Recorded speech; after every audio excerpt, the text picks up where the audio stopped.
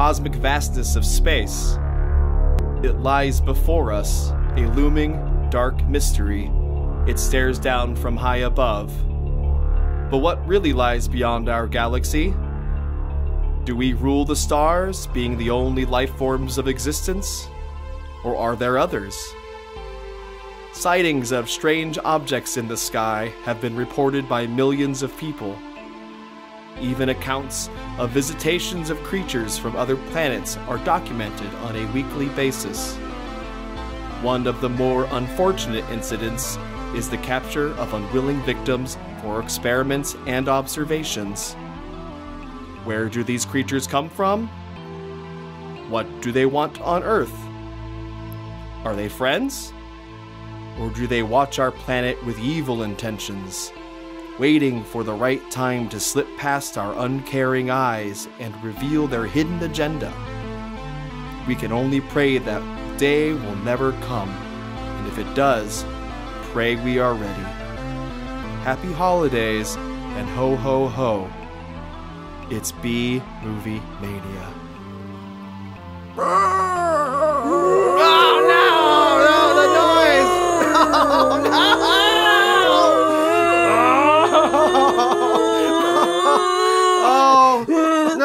Go! Stop! Boys, I scared the crap out of my dogs. You scared the shit out of me. I didn't expect you guys to do that after my nice little intro about space aliens. Mike, that was a great intro. We didn't do it. I think they're in your apartment. Ooh. Oh, shit, where?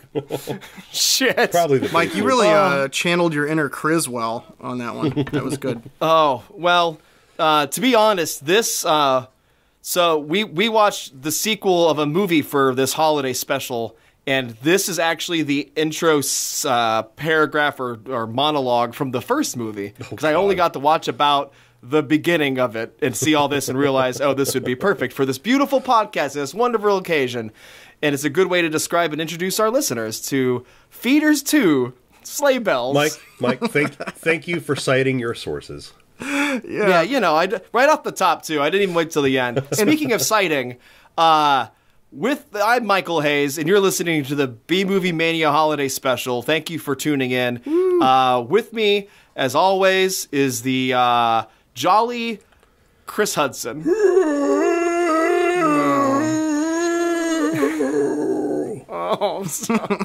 And oh no, and the wonderful and merry Jason Halls. God damn it! Hey, so I just want to say off the top here, I'm pretty sure at least half of this movie was just the aliens making noises. So I think it's only fitting that half the podcast is us making alien noises. Here's the thing. All right, listeners, so the awful noise you've been hearing is a very good representation of what the aliens in this movie sound like. Are they in pain constantly? No idea. You know, I really want to see a version of this movie with subtitles for the aliens. Just to know what the fuck they're talking about. Just a special release. That would be amazing. Okay, Polonia, let's see it, buddy. Re-release this special edition, please. Fuck, man. Well, yeah, so basically, there's a movie called Feeders 2, dear listener. And it is a kind of a famous movie, actually. It's by John and Mark Polonia.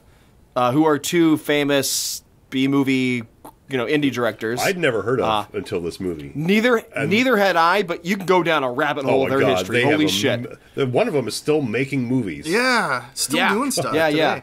That's awesome. Like stuff I haven't watched, I don't think, but stuff I've definitely seen and almost watched, and now I'm going to watch all of it. Well, because this movie came out in 1998.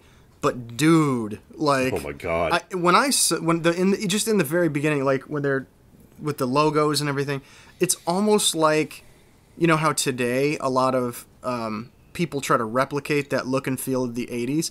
I was like, was this made like in modern times trying to replicate the 80s or something? It was a very vivid presentation of the 80s. I found this dusty VHS tape, and I'm popping it in the VCR. That's what the opening reminded me of. Yeah. Well, I'm almost certain they filmed it on probably tape. Yeah, oh, I'm pretty sure they did. Shot on video for sure. Like they couldn't even afford high 8 at this point. It was all VHS. I think they've said they didn't spend any money on this. Yeah. No, well, it's... I mean... It shows.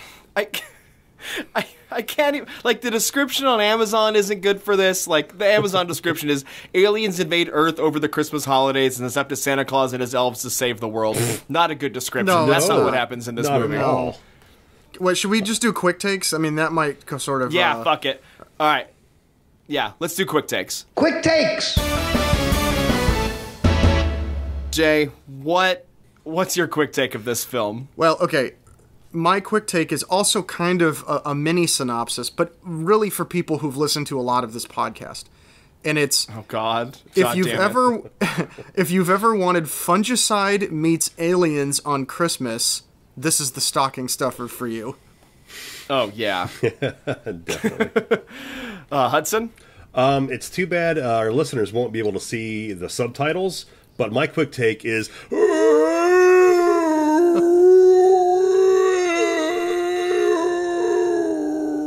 Wait, Chris, I actually speak... God. I took some language courses, and Chris, could you start that over, and I'll just say say the subtitles. Yeah. Okay, yeah, that's a good. Yeah, okay, you ready? Thing. Okay, right here, yeah. Go ahead. I really enjoyed this film overall. There was some good and funny parts, but I do have some criticism. Oh, God. Well, that's a great segue for my quick take, because my quick take is, I am sorry, dear listener, that you're going to have to hear so much of this alien screaming throughout this podcast. It is the real sound effect is unlistenable too. The Chris Hudson's very accurate recreation is unlistenable. It's torture for your holiday ears, and I am sorry. Well, I'm sure we've put it in as a sample by now, so no, of course we have. Of course we have. The Jay. listeners know.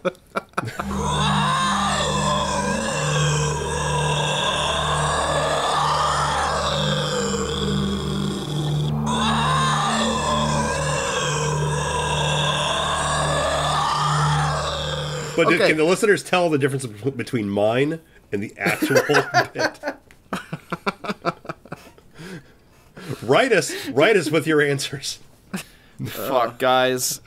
Okay, so the actual synopsis for this movie, I would say, is a family is preparing for Christmas, and aliens come to Earth and kill some people in their town, and then try to kill the family. Pretty much. And you know what's really great about this movie is they just jump right into that. There is no sort of recap of the first movie that has nothing to do with this movie itself. Okay, so yeah, in the beginning, there's I did look this up. This is clips from the first film, right? It's gotta be. It is. Yeah. So I feel like I don't even need to watch the first film now. Exactly. Like, a guy with real long hair starts telling a story where he confesses to killing his best friend. They're recording this. Some, people you don't see are recording it on a giant tape recorder. And then you get lots of flashes from the first film. And we should also be clear, when we're talking about these aliens, they look like little paper mache puppets. Oh, God, they are. And I shouldn't say... They don't look like it. They are little paper mache puppets with little spindly arms and legs that look like they just stuck wires or coat hangers out or something. Yeah, I can't even tell what these are. Whatever the low budget thing you're imagining is, it's probably not even. Yeah, your imagination is a higher budget than they had for these aliens. I mean, the eyes are simply just colored. With a marker. They're these big red circles, that are just, and tempera paints. And you know what's really great about these aliens? I don't think we've touched upon their voices, how they talk. No, okay, guys, we have to. This is something that's literally just being piped into someone's ears. We can't keep doing this. Or can he? Okay. You know, I'm just going to say these two little notes I have here regarding this, and then maybe we can just move past the sound altogether. I did note that I hope that I get to make creature sounds like this for a feature film someday. I think that would be fun to do. But I also wrote, at about 15 minutes in, the roar starts to get annoying. Oh my god, it's so terrible. It doesn't stop. Like, well, it stops when they're not on the screen, but anytime it jumps to them, it's like they have to just keep making the noise.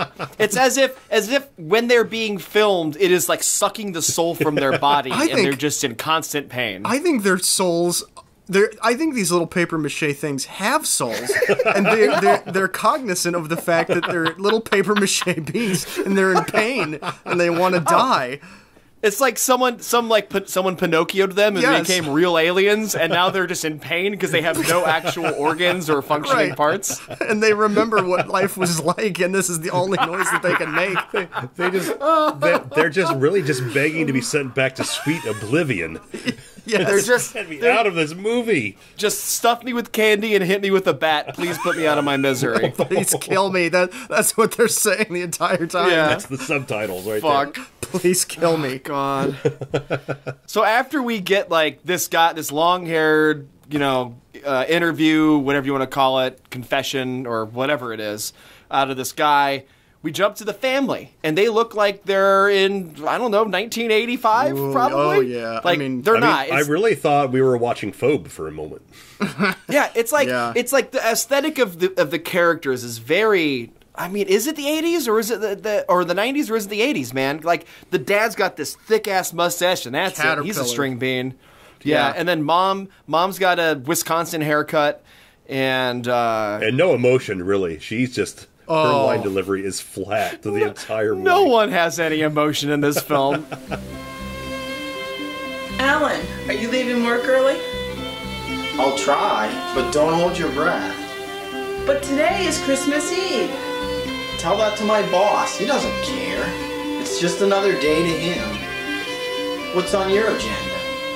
Wrapping gifts and wrapping gifts and wrapping gifts. Sounds like fun. I'll call you later.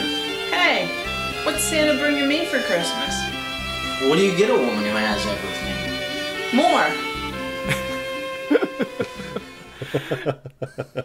Wonderful. That's the lovely Bernice. That back and forth between the two at the beginning there is just fantastic. And they've got two good little helpers. A little boy and a little girl. Yeah. Yep. Yeah, and they're pretty cute, and I think they're excited to be in a movie. Yes. They're a little rambunctious, and one of them has a pretty bad gas problem, which I'm sure we'll talk about. No, fuck it, right now, Chris. What are you talking about? Oh, when Dad's got to go to work, because Dad's woken up by the feeders shining the light in his room. But that's a weird airplane. But so the kids are fighting. He says goodbye, and the cute, sweet little boy in like the head to toe footy pajamas gets knocked down by his sister, and when he gets up, he just rips a loud one. Maybe Santa will bring me some sanity for Christmas. So loud. God. Literally, even the captions say loud fart, not just fart noise. Or sometimes the captions for a fart will be like raspberry or something. No, it just says loud fart. It's so... Can we back up a moment here? Because I mentioned it just now, but about when the feeders arrive and their shitty-looking flying saucers, just shine a light in the dad's face, I guess, through the window. Doesn't wake up the wife or anything. He just gets up and just looks outside. He's like, "Is that an airplane?" I'm like, "Come on, dumbass! Airplanes don't hover over your house and shine lights into it. Come on." And you have to think he'd have heard, because once the aliens appear in some sort of like, what made visual graphics on a home computer in 1998? I don't know. Avid Pro is what they had on their Macintosh Performance 638 CD, and they used that to make these little explosion things that the aliens appeared from, and then they instantly just start screaming, because I think that's when they started existing. They're beamed into existence. Just the screaming begins. Yeah, and then and the dad doesn't hear that somehow, or maybe that's why he thought it was an airplane. Maybe he heard that and thought that has to be a jet engine. I really think that most of these characters are deaf, or maybe they have no souls too, because they can't hear the soul suffering of the feeders, and they just ignore it. Maybe it's such an intense, awful sound that it's actually like outside of the human range of hearing. Could be. In reality, it's picked up on film, but in reality, you can't hear it. There are moments they're like screaming right outside the door, and nobody. I don't fucking hear it. You know, we're almost to a point here with where what might be one of my favorite lines of the movie, then we abruptly switch over to an old lady's house, and this is something that I did not get closure on here. We've got so the old lady is on the phone with Bernice, the mom of the two children and the wife. She's an old lady with a cat, and the cat goes missing, and she goes looking for the cat, and she Fluffy, where's my fluffernutter? Doesn't she call him like her big bad boy or something too? I think so, but she definitely calls him the fluffernutter. Yeah, fucking the cat. I really like that the cat goes missing because the aliens are in her basement somehow, and then they glow. Basement. Yeah, but the cat is hanging out on the kitchen floor. The alien downstairs makes an awful noise and glows terrifyingly red, and then the cat runs down to it, and then the alien eats it. I gotta get me some of that. The alien eats the cat. Yep. I just don't understand why the cat was attracted to it. and when you see the cat die, it's like they got a hairnet and they put some sort of like goop on it and threw it against a cardboard box. And that was this to signify that the cat was dead. You know. Actually, now that I think about it, I think that the reason why the cat went down to the basement to check this out is because now I'm a cat person, but even so, I kind of know this. But I think the cats are attracted to the souls of the suffering, or the suffering, whatever. Maybe the cat was going to usher its soul to the other side. Well, it's probably going to take joy in the suffering that these little alien guys have. That actually makes a lot of sense. Oh wait, can I say one more thing about the old lady here? Because she's pretty much done after this. She is very much. Yeah. She goes looking for Fluffernutter, and she goes to the basement, and she sees what's left of the cat, and it looks like it looks like a pile of dark paper mache, and then the alien eats her. That's it. Yeah, she's done. Yeah. We get a good scream out of her, and then she's dead. Now, another great thing about these aliens is, they're attacking people and eating people, and we'll find out soon that they don't just eat the elderly and their kittens. You think these aliens are kind of big, but no, they're like 1.5 feet tall, 2 feet tall. Like you can pick these guys. Yeah, you can pick these things up and just like beat their heads against the wall or something. It wouldn't be that hard. And they just have like a peanut-shaped body with spaghetti arms and legs, and then a tennis ball-size head, and then that's it. So I don't know where all of this feeding goes into. Yeah, because they eat. Well, maybe that's part of their pain. They keep eating, but they still have a pang of hunger. Just it won't go away. That's probably what it is. Also, here's another thing too. That I took in my notes. We don't actually ever see anyone get eaten on screen. No, that's true. We don't know how they're killing these people. Maybe they want to feed, but since they have paper mache mouths, they can't, and that's also part of their pain and frustration. These poor aliens. They're just never-ending torture. Yeah. So, okay, I gotta stop laughing. All right, so then we go to the preacher's house because they fed on Grandma, so now they're gonna go to a preacher's house. Where was that? The mountain. It was the mountain chapel. It was like this beautiful looking chapel against this picturesque mountain backdrop. But wait, what preacher? Did I miss an introduction here with the preacher? Are you kidding? Are you doing a bit? I'm doing a bit. The guy with the collar. Yeah. Yeah. That they just kind of showed. The guy reading the Bible. With no introduction or any sort of... Oh, yes, right. They just jump in and he's there. Just like the woman. Yeah. They randomly jump around to different townspeople. Yeah, I think they're just slowly making their way to... the house, I guess? I don't know. Oh, I thought there were a bunch that were beamed down into various people's basements or something. I thought there'd be a bunch of these guys. Well, a thing, okay, about the basement, what? There's something else going on in this church, too, because... There's a gateway to hell down there. Oh, my... The priest goes down into the basement, and there is a gaping hole in the foundation of this church. Immediately your church is condemned if this hole... is there. He looks surprised. I think this hole is there's a green light coming from it or something, at least. But the aliens did not do that. Because if the aliens did that, the guy's reaction would be, oh my god, there's a cave now that is in the foundation of... It is huge. And so, and then he steps in something silver. It looks like mercury, but we never find out what that is. Well, I think the feeders just decided to eat a different movie for a moment, and we just caught a glimpse of it. Well, yeah. So at this point, we jump to Alan, the dad. He's at work, and he loves his job. Oh boy, he loves it a lot. Can we just put in? Okay, his boss comes up, right? Can we just put the entire interaction in here? Because I don't think we're going to do it justice. Yeah. No, we won't.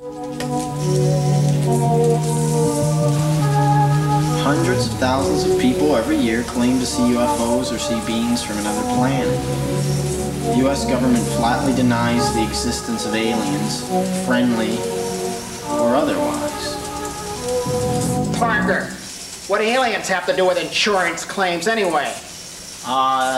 Nothing, sir.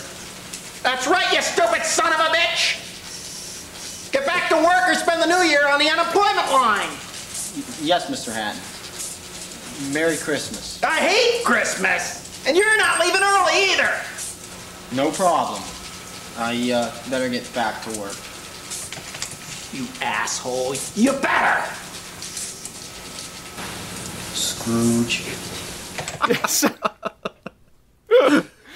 I was trying to capture, in my mind, what do I want to say about this? And I'm like, you know what? Just put it in. Just put the thing in there, yeah. And I think the biggest missed opportunity this movie had is you've got the boss, you've got a villain right here. Just everyone will be rooting for the feeders to eat this guy, right? You're right. Oh, never see him again. He's in that one scene. That's a great point. Yeah. Instead, the feeders get the priest and the old lady and the pallet guy. Yeah, because that's what happens after this. They go, they could have killed the boss. Yeah. Even if he wasn't the main villain, they could have killed him. Yeah. Doesn't die. We jump to someone else that gets murdered. Yep. It's unfortunate.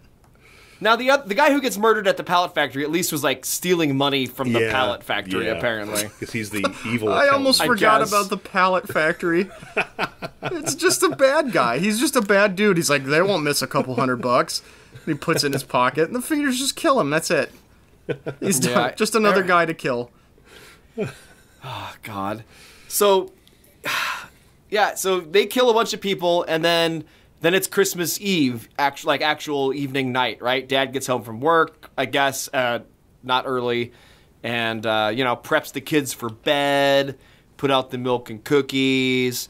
Kids ask questions about Sandy Claus, all that shit. The stuff that's in the house, there's, a constant loud ticking clock that sounds it's right next to the camera.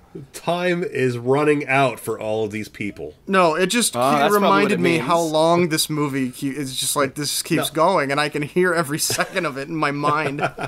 Now, did we skip over the part where the kids are watching this boring ass cartoon, and we think the feeders are gonna eat the kids? Oh yeah, we did. Sorry, yeah. Oh God. Well, what I do think is interesting during that cartoon scene, or around that cartoon scene, the kids are like looking out the window and like they see aliens out there. So they see one of them. The aliens must be everywhere, and they're like, "What is that?" They're like, "It's a laughing elf," and that's what they think it is. They are think these everywhere. grotesque creatures. The dad sloshes one with his car on the way home. It sloshes. Oh, that's right. He hits a puddle and knocks one I over. forgot. Oh, yeah. Oh, God. He gets snow thrown all up on him. God. And okay, Fuck, man. again with the basement, like Dad and Bernice go down to the basement to get the presents, and one of the aliens finally rushes at them, but it hits its head on something and knocks itself out. Right. Yeah. Now, this is the prime example of you get the noise. But Alan and his wife are just like looking, where do we put the presents? And they're just like looking through old like basement junk. There are no presents down there. And then, yeah, Jay? Yeah, so it hits its head, and Alan picks it up, and he's just like, huh, this must be some toy that one of the kids have, and just throws it aside. What a terrible toy. He doesn't even aside. recognize it as a biological being. He picks it up and realizes it as a paper mache item and throws it away. That's what it is. It is a sentient paper mache. It was rushing at them, hoping that Alan would kill it. You know, Please crush me. this makes me think of something. Are these flying saucers these guys are flying around in? Are they stolen? Because they show no like affinity for technology. They don't have any like Night Beast style laser guns or anything. They just like true. run around and like make their shitty noise and just eat That's people. a good point. Did they eat the owners of this flying saucer? Yeah, they have high technology and they don't use it. No clothes, no weapons. They spent all their technological points on that instead of other technologies, because the world is Civ, civilization, the video game. And you'd think if they had technology, they'd at least have some functioning fucking arms. Well, listen, when God gives you spaghetti, you make arms. This is okay. This is sad. This next part, God. this made me sad. Well, Yeah. Well, can I set up, Jay, what you're about to say? Can I set it up? We left out one family member. We did. We left out a cute, adorable doggy. Yeah. And this doggy has a broken arm. It's got this hot pink cast on. So it's obviously like a family dog that they, just said, let's put Doggo in the movie. Mm-hmm. And it's very cute. And then everything's fine because the movie's over and the dog lived. Well, no. I don't want to say it. I don't want to talk about this. Okay, I'm just going to say it right out here. The dog is eaten by the feeders. Oh. But you know what makes it okay? Is that it's poorly shot, so you don't notice. There's that. You don't actually see it being eaten. But the feeder that knocked itself out before it eats the dog, when it farts as it gets up. That is true. What is with the fart jokes? God, I think that's the only two of them, right? But there's only two, yeah. But they're weird and they're there. God. Hey, Mike, what's Santa doing? This is my favorite part of the I guess movie. this is a Christmas movie. What? So obviously Santa's in this movie. It's got to be. Wait. Mike? What? Surely you're talking about just like a mall Santa. Is it a mall Santa? No, it's a real Sandy Claus with an elf that's a full-size elf. And the Santy is flying through the air with all his reindeer, and he's flying through the snowstorm, guys. It's cool as hell. The special effects are amazing for this. Everyone should go watch it. Oh, God. Yeah. Oh, no, God. spoiler, my review is watch this movie. But yeah, he's just flying through the air, and then he's going to land on all the houses in every town in the world and give the boys and girls presents. And is that what happens? Is that how it goes? Nope. I mean, That's not what happens. That's what he would do if there wasn't a flying saucer shooting at him. Yeah, they're watching flying on their saucer radar. Shoots at him. Oh my God. So stupid. How did I can't remember. How did the aliens go from on the flying saucer to literally inside of Santa's face? I don't remember. know. They shoot him down, idea. don't they? Don't they shoot down the sleigh because the elf dies?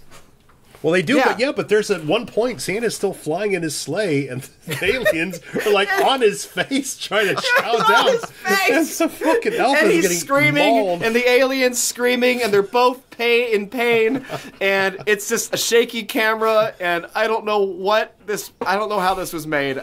It was. I don't understand how they did this shot. This is where the movie just like went to another level for me. It's like, what is even going on anymore?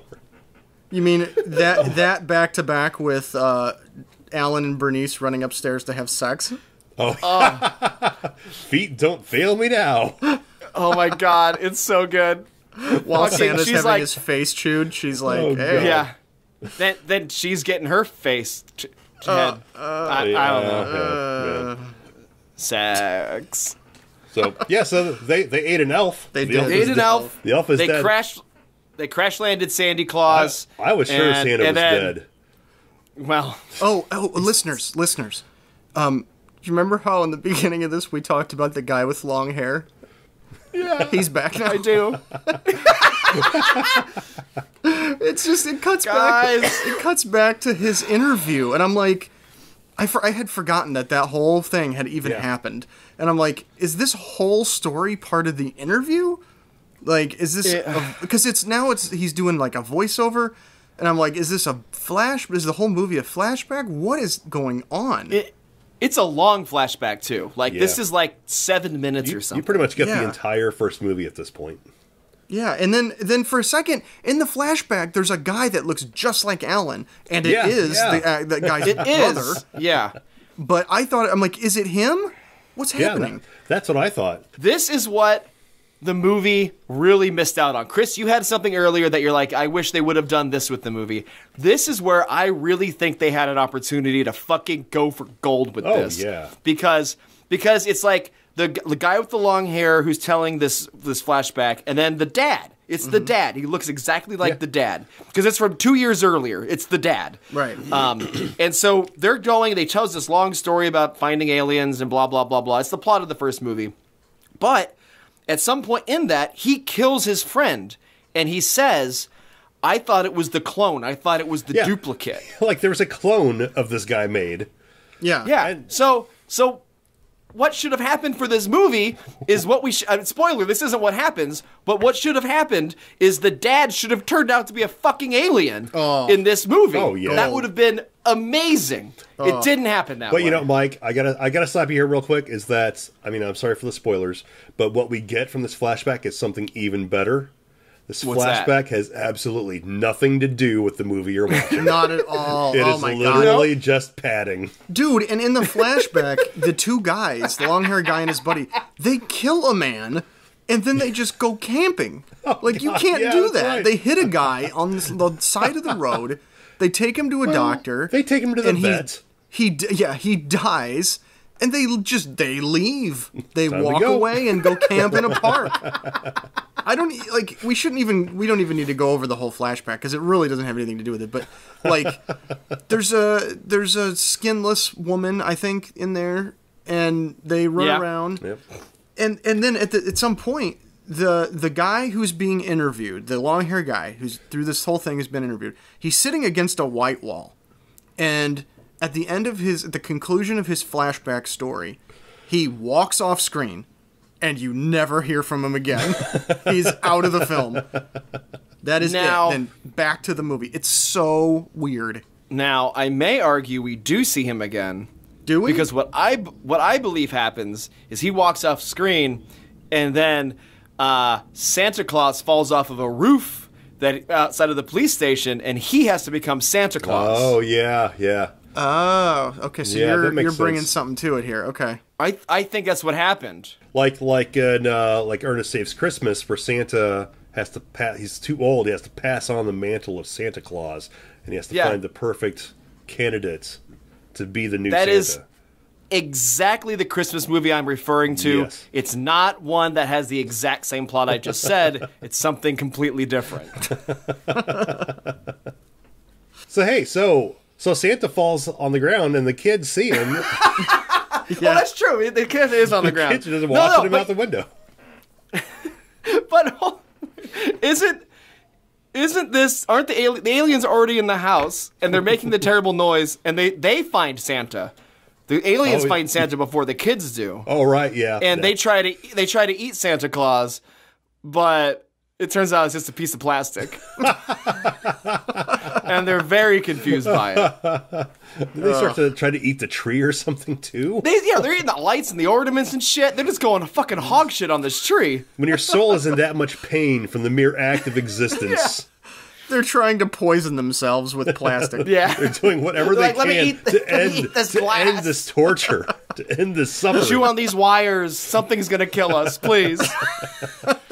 But yes, Santa's outside. And this is where the dad comes face to face with one finally? Like, he finally realizes that the aliens are happening. And this is near the end of the movie. I mean, most of the movie, nobody has any idea of what's going on with the aliens. Yeah.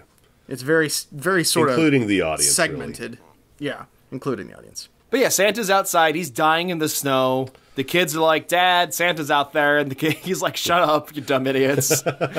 Nope. Santa's not real. Fuck off. But it's really about this point where we really get to see the full might of the alien weaponry. Is when they start shooting at the house.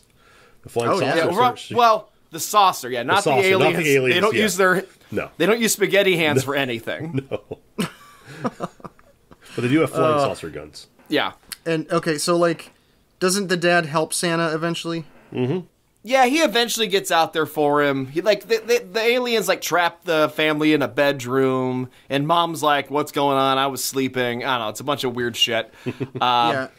The kids are like, "Dad, those are the elves we saw," and he's like, "Those aren't elves." And okay, so when Santa and Dad team up to fight the aliens, you had the subtitles on. When the aliens are closing in to attack, Santa whips out a laser gun and says, does he say "Merry Christmas, ball bag"? Is that what he says? No. Okay. So the dad is sitting on the ground in the kitchen, and he thinks he's gonna die, and I don't know why. I have no idea why the dad says this cocky line, because he doesn't do the killing.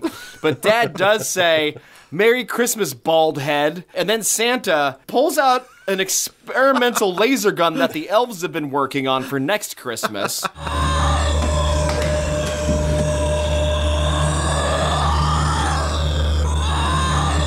This is the worst Christmas I've ever had. Merry Christmas, bald head. So I don't know what the kids are getting next year, but they're bringing a fucking gun, apparently, that shoots lasers. But he kills the aliens with these lasers in a beautiful montage. Merry Christmas, ball bag. the effects aren't nearly as good, but Santa goes full-on Night Beast against these bastards. He does. Well, that's true. Yeah, it's... Yeah. Oh, and he somehow destroys the ship. Yeah, like I don't know, Santa goes from one moment just like, "Oh, I'm dying, something shot me down," to blowing away aliens with a laser. Yeah. Oh, and he can teleport, guys. Oh, he teleports. I didn't know that part of Santa's lore, but Santa can fucking teleport. Well, he teleports objects. And he can teleport presents to all the naughty children that makes of the sense universe. If you think about it. I guess it does. That's why he can reach every single house. Right. So which is good because after Santa kills all the aliens, Dad's like, "Ah, shit, Santa, can you save Christmas?" And he's like, "Yeah, I'm fucking Santa. Of course I can." What do the really naughty kids get for Christmas? They get a bomb. Oh, are you talking about what I love most about that is that some Santa had an elf somewhere take this bomb and wrap it up really nicely. Yep. And then he teleports it onto the flying saucer. Yeah, he teleports it onto the alien ship and it blows up and it's amazing. But thankfully, this was all just a dream. Yeah, Santa does this hypnosis type weird thing to Dad's face, and then Dad wakes up. And it was all a dream. Oh, he gave him one last present though. He's like, here, you get this present, right? So then he wakes up from the dream. Sorry, that's important. Now the question is, guys, was it a dream? I mean, this is a real Inception type of question here. I'm gonna just say no, because otherwise the last hour and a half of my life was pointless. I'm not gonna go against that. Here's the thing. Here's my thing that maybe says it was a dream, or Santa can just actually fix Christmas and make it better in more ways than just him still delivering presents, because that is a bit selfish. No, I will accept that. I'll accept that explanation too. So because yes, the present that he gave him before he made him wake up is under the tree, and Dad does get to open it. So that says it wasn't a dream, but there is a dog barking in the background, which makes me think Doggo's still alive. Yeah, okay, all right. We got to say what the gift is. Well, hold on. It could also, though, be that the dog was someone else's dog and just taunting them, because it was an exterior shot, and the dog's barking outside, so it actually might have been the neighbor's dog being like, "Where's my buddy?" And, isn't there. That's probably more likely. Okay, guys, what was the present? Who wants to say it? I think Jay is really excited about this. I will admit, Jay, this is the best. What does that mean, Jay? It was an alien. It pops out of the box like a chest burster pops out of a chest. God damn it. And it freeze frames and credits. It's so fucking good. Guys, if more movies ended like this, I wish more movies had the sound design this one did. Guys, Saving Private Ryan came out in 1998. Just saying. No, Jay, are you sure you're not talking about Saving Private Ryan? Wait, Chris, I can't tell if you were going to say something or if you're now in existential pain. What happened to you? Fuck, man. Okay, guys. Well, I think we've covered this movie, this 72-minute masterpiece for Christmas. So let's just get into ratings. Rating time. Rating time. Now, Chris, we just edit that in, right? Yeah. Oh shit. God damn it. Is that we don't. I wondered why it never sounds like me when we say rating time. Do you listen to the podcast after we record it? I do. Like, because it's not you. I thought you put some effects on my voice or something. Chris, no, it's Uncle Lloydie. Don't listen to Mike. We do. It's totally. Oh, fuck you. God damn it. I always do the intro too, crazy Chris. Yeah, that sounds great. Oh, what a holiday treat. Okay, guys. So all right. So we just watched this Christmas classic, and I think we need to rate it 1 out of 100 screaming piñatas. Nice. So I hope you're ready to tell me what you think. Yep. Who goes first? Who gets forced into this one?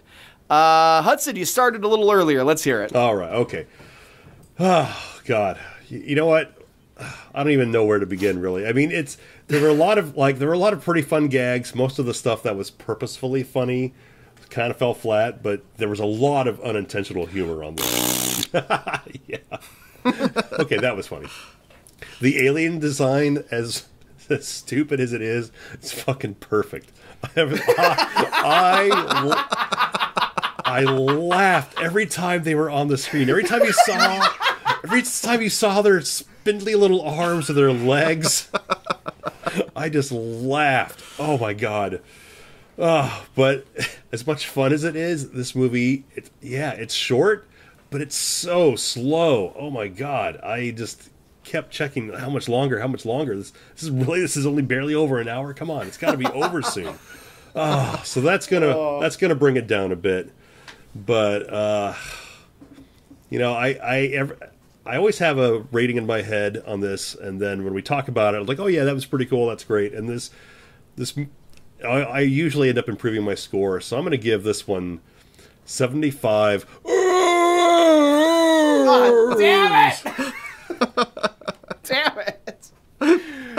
that's fair. Listener, we're almost over. You're almost free of the sound. But with the caveat, so it's only 75, but with the caveat that everyone must see this movie. That's fair. All right, Jay? Okay, so, yeah, I feel sort of similar. Like, I'm not going to rate this super high, but I do think people should watch it. The aliens are funny. I think the reason it feels so slow is because everything is so disconnected. Like, you've got the random people that are dying. You've got you've got the old lady, the priest, the pallet guy. Like, none of it really connects. The long-haired dude with the flashback, nothing really clicks together. And I think if it did, it would have been a better movie, I think. And also the other thing that kind of is weird is that, you know, the aliens are running around like the whole movie. Like, there's no shortage of alien scenes. No. But the family doesn't really realize what's happening until almost the end. So, again, it just makes it all the pieces feel too separate for me. And so when I was looking at the rating, I'm like, well, it just keeps coming back to Fungicide. Like, it really has that level of that, which Fungicide is another one you should go see. It's that level. There's no money in this, and they don't even try to convince you that there is, and that is charming. It did not have a theme like Fungicide, though. Well, we got the alien noises instead. Yeah, you did get the alien noises instead, I guess. But so I did have fun with this a little bit. I do think it feels it's a long 72 minutes or whatever it is. So I'm gonna give it 68 screaming pinatas. Oh boy. Wow, what else to be said about this this Christmas classic? Mike, where does this rate in your all-time list of favorite Christmas movies? Because I believe 95ers is up there now. Where's this 95ers is absolutely up there. Shit, 95ers is so good. But where does this one rank? Thomas Durham, that's the guy's name, right? Yep. Please, if you listen to that and now you're listening to this Christmas episode, please make another one. Please. Please make another 95ers. Anyway, yeah, like this, I mean, there's Muppets Christmas Carol, there's Ernest Saves Christmas, there's, Miracle on 34th Street. Where does it fall in this myriad of beautiful Did you just holiday compare this classics? to Miracle on 34th Street? Oh man, maybe my least favorite Christmas movie, Miracle on 34th Street. Fight me. Fuck you. It's boring. Anyway, Muppets Christmas Carol, #1 favorite. Anyway, no. This this obviously isn't for everyone, but man, this is a fun schlock fest, and I didn't think it was all that slow because it was so disjointed. I think it kind of jumps around and you don't know what the fuck's happening, and you're like, why is this old woman here? Oh, that dog's got a cast. Oh, the dog's dead. Okay, all that stuff. And there's happiness, there's sadness. It's all over the place. Mom and dad get funky, and that's great. Moms and dads should still be fucking. You gotta keep it up. Jay's knows what I'm talking about. What? Anyway, what? Anyway, no, this isn't for everyone, but I had a lot of fun with it, and I think everyone should see it and give it a chance. So I'm gonna give it 80 screaming pinatas. Nice. Right. Yeah, so, I can see your justification. Sure. Mileage may vary with this one a little bit. Sure. But everyone should see it. We all agree on that.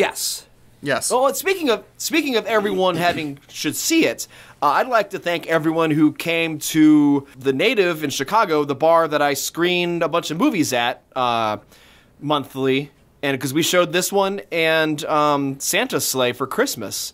And I thank everyone who now listens to the podcast or did before or whatever the deal is. Thanks for listening. Thanks for coming in. It's really fun to do this. And if you haven't done this and you live in the Chicago area, starting next month, January 2019, twice a month, the second Sunday and the fourth Sunday of every month, we're screening movies. And we play bingo with it, and we have a lot of fun, and it's a really good time at a place called The Native. So come check us out if you haven't yet. It's a great time. And there are prizes, right? Oh, yeah. Yeah, there's prizes for all the movies, and the bingo's really fun. It's all jokes within the movie, and everyone shouts and has a good, jolly time, just like the holiday season should be, but we do it twice a month now. So, Very take cool. that, Easter. I don't know why we're fighting Easter. If you're listening to this and you somehow have not subscribed to us, we would like to encourage you to do so. And if you like us and you find us at all amusing, maybe give us some stars or a nice review. How about that? That'd be a nice Christmas gift for us from you that would cost nothing, but a little bit of time. But if you do have a little bit of cash sitting around, there's a link on our website to our wonderful t-shirt shop, where we have t-shirts. Yay! And sweatshirts. Yes, we do. I officially have to get those up before this goes out now. Okay, well, we at least have t-shirts. We may not have No, the sweaters are up. The sweaters are 100% totally up. Behind the curtain. This is like a month before this comes out. They'll be up. Yeah, and also if you want a way that doesn't necessarily cost you money to help support us, if you go to support.bmoviemania.com, it's a landing page that's got a few links on it. Specifically, there's an Amazon link you can click through, and anything you buy, which you're already buying from the corporation that is Amazon anyway, we get a little tiny kickback from that for a referral situation. So if you click through there and anything you buy, because you didn't buy someone Christmas gifts maybe, or you've got some extra cash and you want to spend that for your thing, click through our thing. It doesn't cost you any more money. All it does is just give us a tiny percentage of what you spend, and that really helps us with, the work that goes into the podcast. Affiliate program. Yeah, baby. Dear God. All right. Well, guys, I wish I had a song for us this year, and this is a real letdown even bringing it up, because I totally forgot that last year I sang us a special B-Movie Maniacs Christmas song. I don't... Guys. But you could still get that Christmas song by either going to Bandcamp, and the link will be in the page, so just go to it, or just listening after this episode, because fuck it, I'm just going to tag it on the end. Awesome. So you can hear the special B-Movie Maniacs Christmas song. Well, I mean, since you dropped the ball, Mike, I think I can pick it up and let us go out on a very special song for this very special Christmas edition of B-Movie Mania. I think I know where this is going. God damn it, no. No. Oh, no. God damn it. No. Run the music. Run the theme song, quick. Start it. Mike, edit it in now, Mike. Why are you waiting? Mike, put it in now. God, I can't take it anymore. What is going Christmas, on? Everybody. Merry Christmas. Sorry. So we sorry. Love you all. I love every one of you too, except for Hudson. I don't love Hudson anymore. Oh goodness, this is awful. Okay, start the music.